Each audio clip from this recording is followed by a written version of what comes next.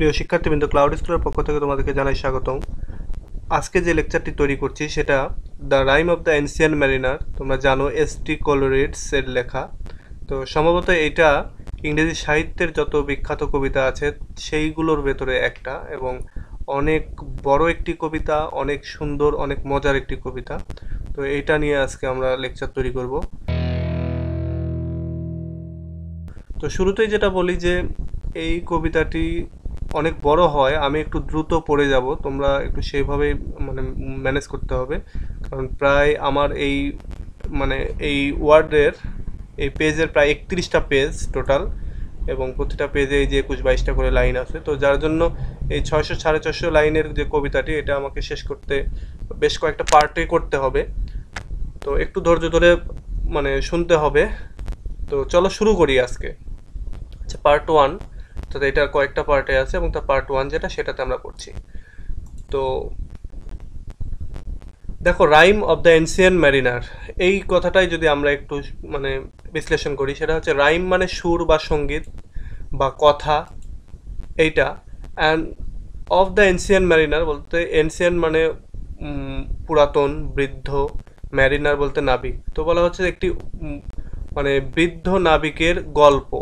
এখানে রাইম যে কথাটা, এইটার আরো অনেক মিনিং আছে। যেমন এই রাইম মানে হচ্ছে ফ্রস্ট, মানে শিশির, বা একটু আরেকটু মানে বরফ যেটা সেটা। তো এখানে আমরা যেটা বলবো যে এনশিয়েন্ট ম্যারিনারের যে গল্প সেটাই হচ্ছে এই এইটা। তো চলো শুরু করি। দেখো, প্রথম পার্টের প্রথম লাইন বলা হচ্ছে it is an ancient mariner. বলা হচ্ছে এইটা একটা ওল্ড ম্যারিনার, মানে ওল্ড নাবিক। এনশিয়েন্ট মানে পুরাতন, তো এটাকে আমরা বলে নেব ওল্ড। তো একটি বৃদ্ধ ওল্ড নাবিক। And he stopped one of three, এবং সে কি করলো, তাকে দাঁড় করালো। By the long grey beard and glittering I, এবং দাঁড় করালো কিভাবে, তার যে লং গ্রে বিয়ার্ড অর্থাৎ লম্বা যে সাদা দাড়ি এবং গ্লিটারিং আই জল জল করা চোখ দিয়ে সে দাঁড় করালো। নাও হোয়ার ফোর স্টপড দাও মি। এখন একজন বলছে যে তুমি মানে আমাকে কেন দাঁড় Corolla. The ব্রাইডগ্রুমস door R open wide and I am next of কিন। আচ্ছা, এবার এইখানকার যে আরেকজন যে আছে, মানে যে ব্যক্তিরা বলছে যে আমরা কেন দাঁড় করালে, সে বলতেছে যে ব্রাইডগ্রুম ডোর অর্থাৎ বরের যে মানে যে বাড়ি, অর্থাৎ যেখানে বিয়ে বাড়ি একটা, সেই বিয়ে বাড়ির কথা বলা হচ্ছে। অ্যাকচুয়ালি এই ঘটনাটা ঘটতেছে একটা বিয়ে বাড়ির সামনে। তো বিয়ে বাড়ির কথা বলা হচ্ছে যে একটা লোক, তুমি আমাকে কেন দাঁড় করালা। ব্রাইডগ্রুমের যে ডোর সেটা তো ওপেন আছে, খোলা আছে। And I am next of কিন, এবং আমি তাদের আত্মীয়। The guest R meet, the feast is set. বলা হচ্ছে গেস্টেরা সব একজন আরেকজনের সাথে দেখা করছে, এবং ফিস্ট ইজ সেট, এবং খাবার যেটা সেটা টেবিলে অলরেডি সেট করা হয়ে গেছে। ফিস্ট বলতে ভালো খাবার। মাইস্ট হিয়ার দ্য মেরি ডিন, বলছে যে ওই শোনো মেরি ডিন অর্থাৎ আনন্দের যে সঙ্গীত, সেই সঙ্গীত বা আনন্দের যে হট্টগোল, সেই হট্টগোল। আচ্ছা, এই যে এখানে দেখো একটা কোটেশন আছে, সিঙ্গেল কোটেশন, এইখান থেকে এই পর্যন্ত। এই সিঙ্গেল কোটেশন বলতে এই পুরোটাই একজন হচ্ছে ব্যক্তি কথা বলছে। অর্থাৎ এখানে একটা ওল্ড ম্যারিনার সে তিনজনকে দাঁড় করালো, এবং সেটা একজন বলছে যে হে লম্বা দাড়িওয়ালা এবং গ্লিটারিং আইওয়ালা লোক, তুমি আমাদেরকে কেন দাঁড় করালা।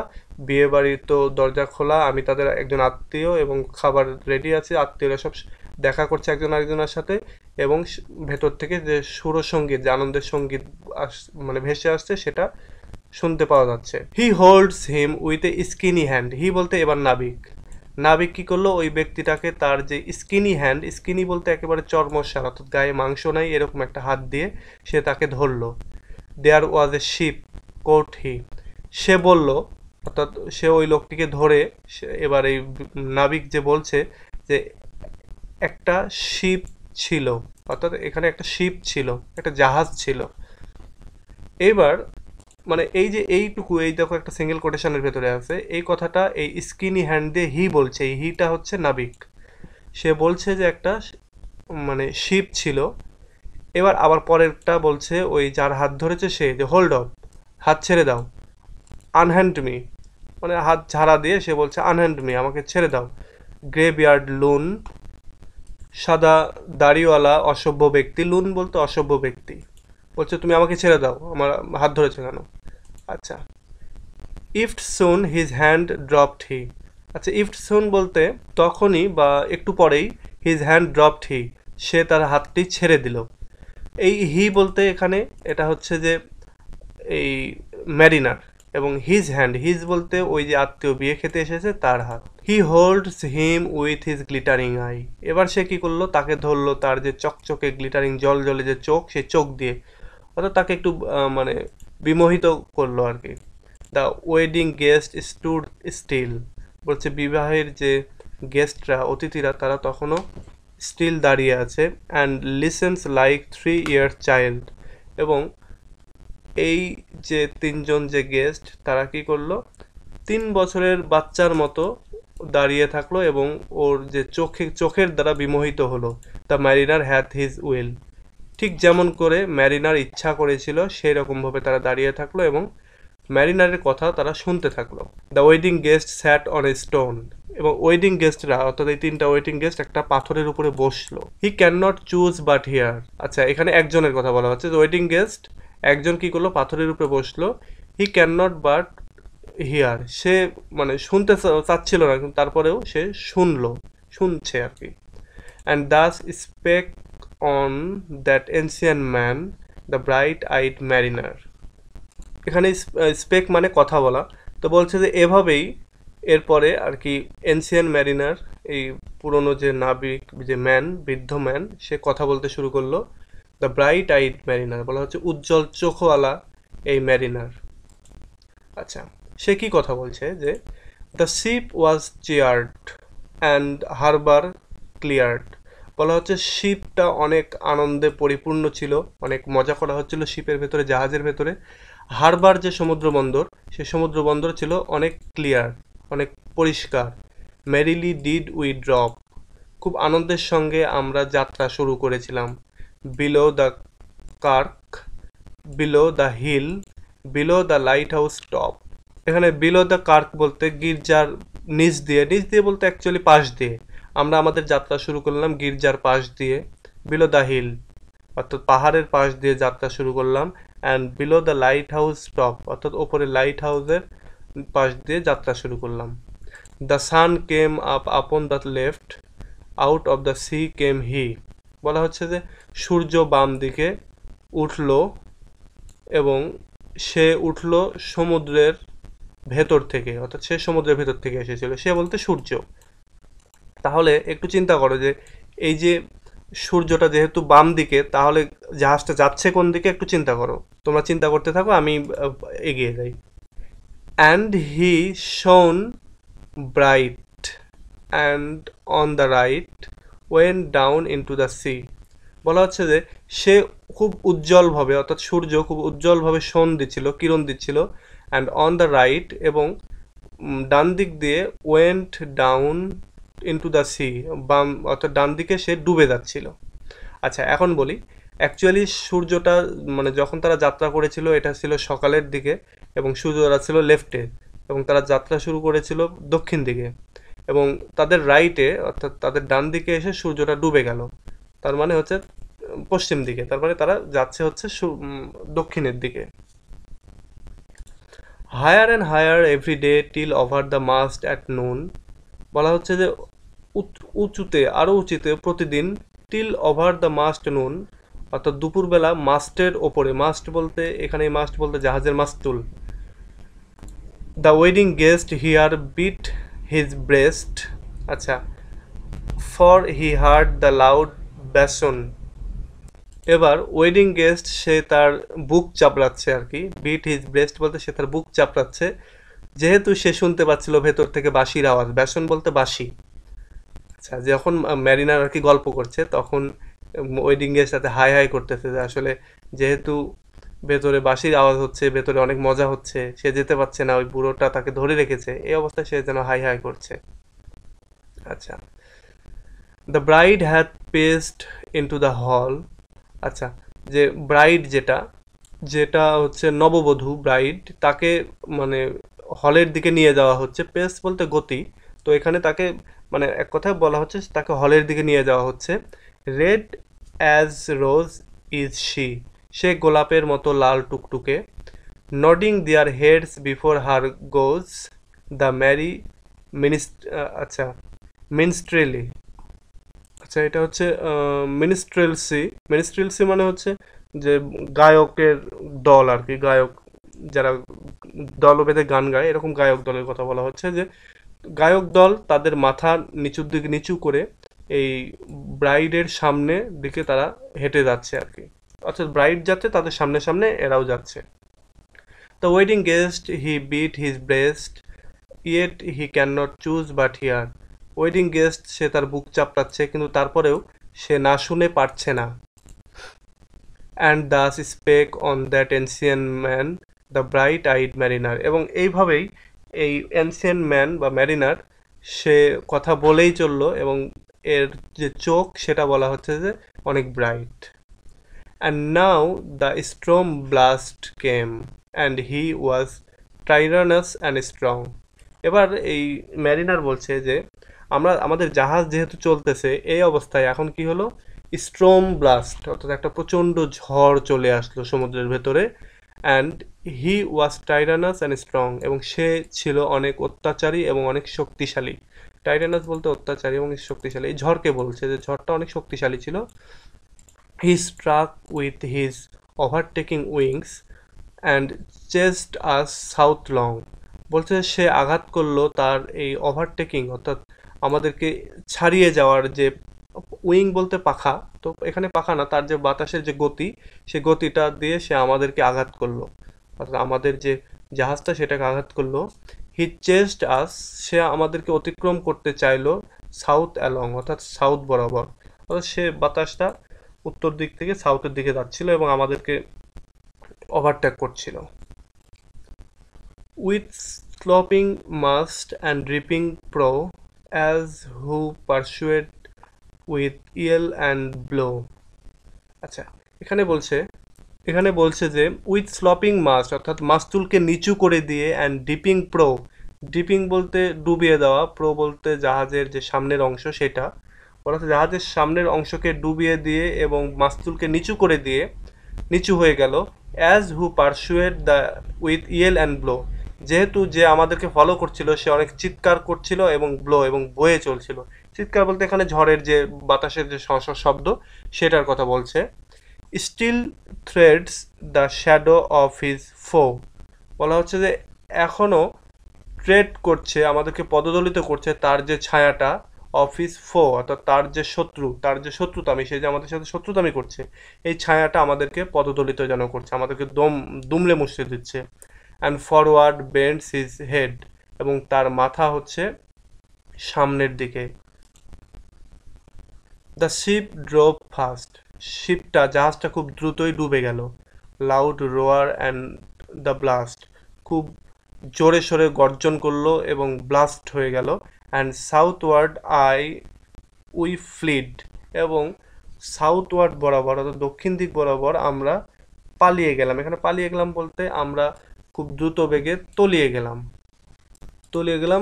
এখানে ঠিক তলিয়ে গেলাম না, এখানে পালিয়ে গেলাম, অর্থাৎ বাতাসটা আমাদেরকে ঠেলে সাউথের দিকে নিয়ে গেল, দক্ষিণের দিকে। বলছে যে জাহাজটা খুব দ্রুতই ডুবে গেল, প্রচণ্ড চিৎকার চেঁচামেচি হলো, ব্লাস্ট হলো যেহেতু অনেক মানুষজন ছিল, এবং আমাদেরকে বাতাসটা টেনে সাউথের দিকে নিয়ে চলে গেল। আচ্ছা, and now there came both mist and snow, বলা হচ্ছে এখন এখানে আসলো মিস্ট এবং স্নো অর্থাৎ তুষারপাত এবং কুয়াশা যেটা সেটা চলে আসলো। অ্যান্ড ইট গ্রিউ ওয়ান্ডারাস কোল্ড, এবং এটা প্রচণ্ড রকমের ঠান্ডা হয়ে গিয়েছিল। ওয়ান্ডারাস বলতে খুব বেশি মাত্রায় আর কি, কোল্ড হয়ে গিয়েছিল, বিস্ময়কর রকমের আর কি ঠান্ডায় পরিণত হলো। And ice must high came floating by as green as ইমারাল্ড, বলছে যে আইস হলো কি হলো, মাস্ট হাই অর্থাৎ মাস্তুল বরাবর যেন এত দূর পর্যন্ত উঠে গেল। কেম ফ্লোটিং বাই, ভাসতে ভাসতে আসলো, অ্যাজ গ্রিন অ্যাজ ইমারাল্ড, এবং এটাকে অনেকটা সবুজ দেখাচ্ছিল, যেন এটা একেবারে রত্নের মতো সবুজ দেখাচ্ছিল।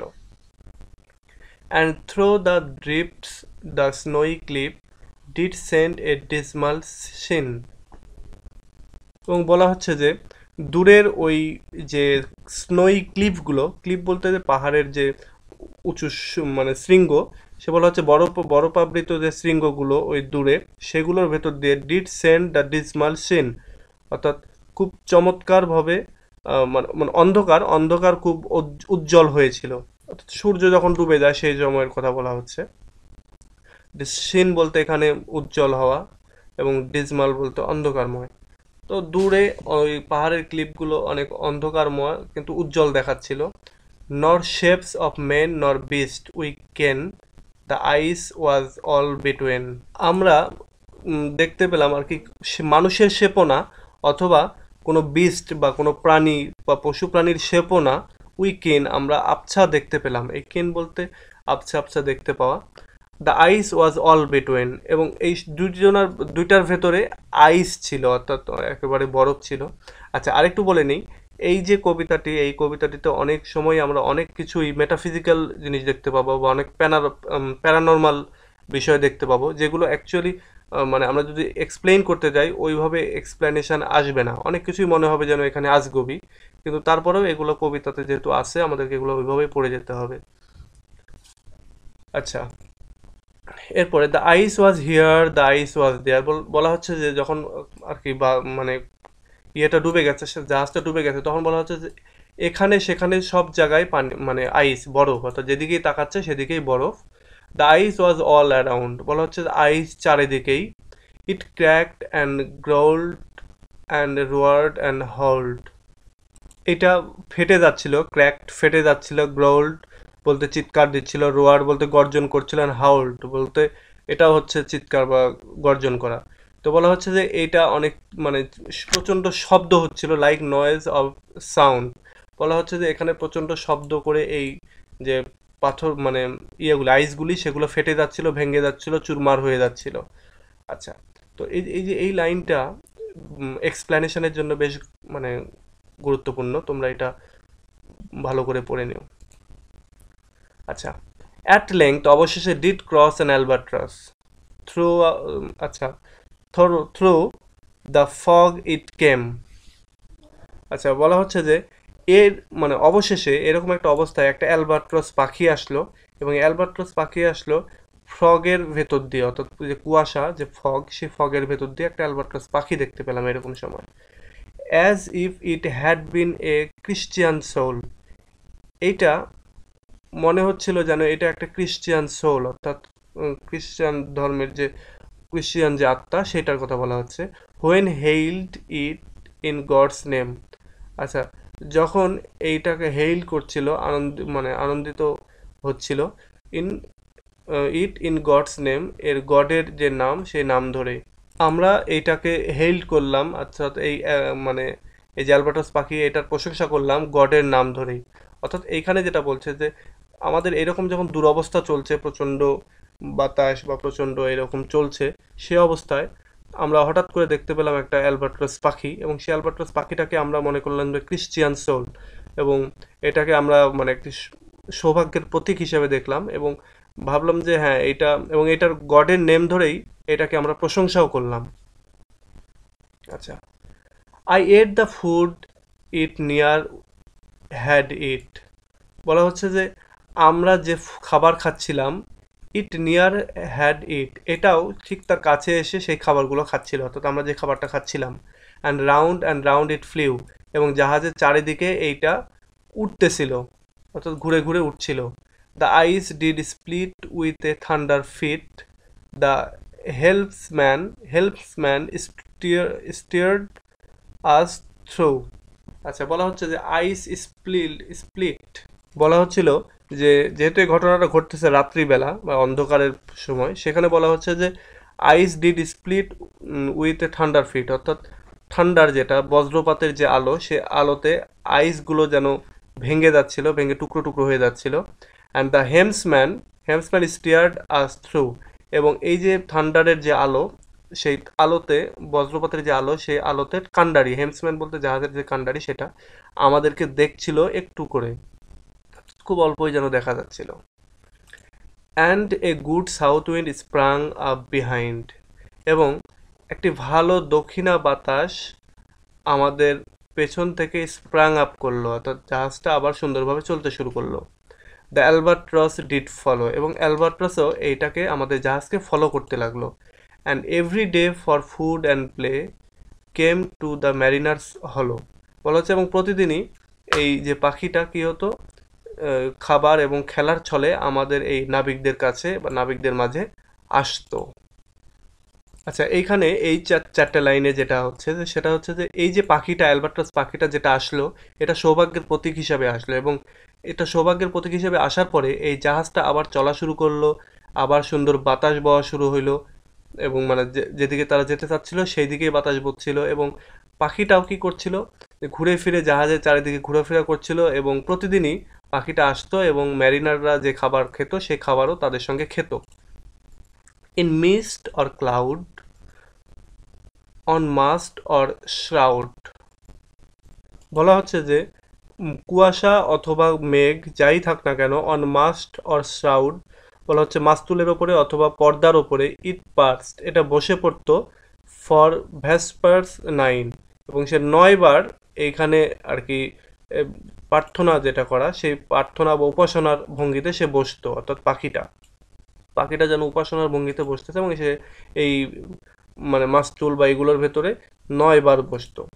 হোয়াইলস all the night through fog smoke white গ্লিমার্ড the white moon shine, বলা হচ্ছে যখন সারা রাত্রি ফগ এবং স্মোক, সাদা ফগ এবং সাদা যে ধোঁয়া, সেটার ভেতর দিয়ে চকচক করছিল, গ্লিমার্ড দ্য হোয়াইট মুন শাইন, অর্থাৎ চকচকে যে সাদা মানে চাঁদের আলো সেটা কিরণ দিচ্ছিল।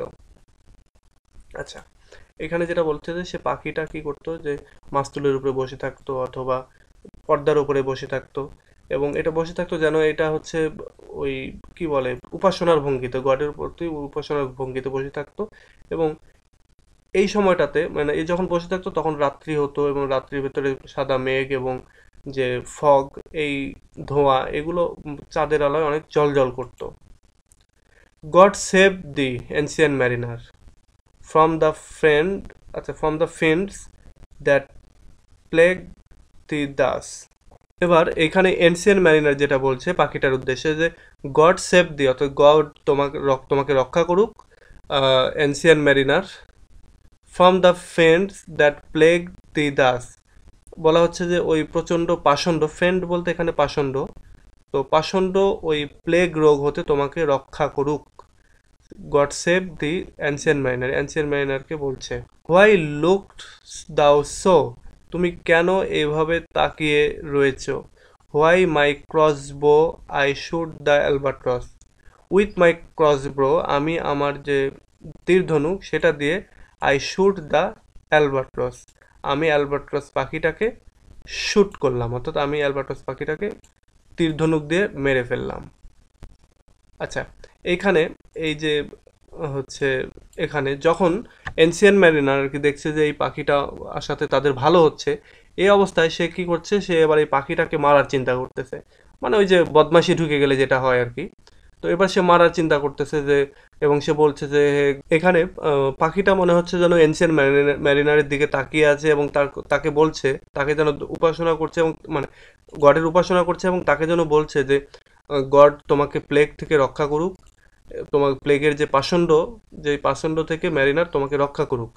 এই অবস্থায় এবার ম্যারিনার মানে ভাবছে যে হোয়াই লুকস দাও সোল, তো বলছে এভাবে তুমি কেন তাকিয়ে আছো, উইথ মাই ক্রস ব্রো, আমি আমার তীরধনুক দিয়ে আই শুট দ্য অ্যালবাট্রস, আমি এর ফলে কি করলাম, আমার অ্যালবাট্রসটাকে মানে আমি শুট করলাম, অর্থাৎ হত্যা করলাম। আচ্ছা, এটা একাধারে মানে অ্যাকচুয়ালি অ্যানসিয়ান ম্যারিনারেরই কথা, কিন্তু এখানে আবার মনে হচ্ছে যেন অ্যানসিয়ান ম্যারিনারকেই উদ্দেশ্য করে বলছে, কেননা গড সেভ দি অ্যানসিয়ান ম্যারিনার এভাবে বলছে।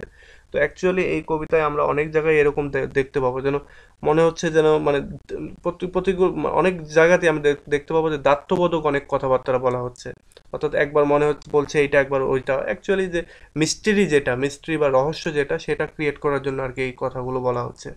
এরপর থেকে এখান থেকে পার্ট 2 শুরু হলো, অর্থাৎ এর আগে যেটা হলো যে একটা মানে বিপদে পড়েছিল, ঝড় এসেছিল, এবং ঝড় আসার পরে এই যে পাখিটা, সেই পাখিটা আসলো, অ্যালবাট্রাস পাখিটা, এবং ম্যারিনারের যে জাহাজ সেটা মানে ডুবে যাওয়া থেকে রক্ষা পেল এবং আবার চলতে শুরু করলো। কিন্তু এই এই অবস্থায় ম্যারিনার কি করলো, এই পাখিটাকে হত্যা করলো এবং হত্যা করার ফলে তাদের ওপরে এখন কি আসবে, কি নেমে আসবে, ভালো না খারাপ, এই বিষয়গুলি আমরা পাবো হচ্ছে এই যে কবিতাটির পার্ট 2 এইখানে, অর্থাৎ এইখান থেকে কবিতাটির পার্ট 2 শুরু হচ্ছে। তো আমাদের এই পার্ট 1ই মানে আজকের এই লেকচারের প্রথম মানে পার্ট করছি, অর্থাৎ এই লেকচারটি প্রায় 4-5টা খণ্ডে করতে হবে। তো তার প্রথম অংশ আজকে শেষ করছি, পরবর্তীতে এই সেকেন্ড পার্ট থেকে শুরু করব। তো টিল দেন, আল্লাহ হাফেজ।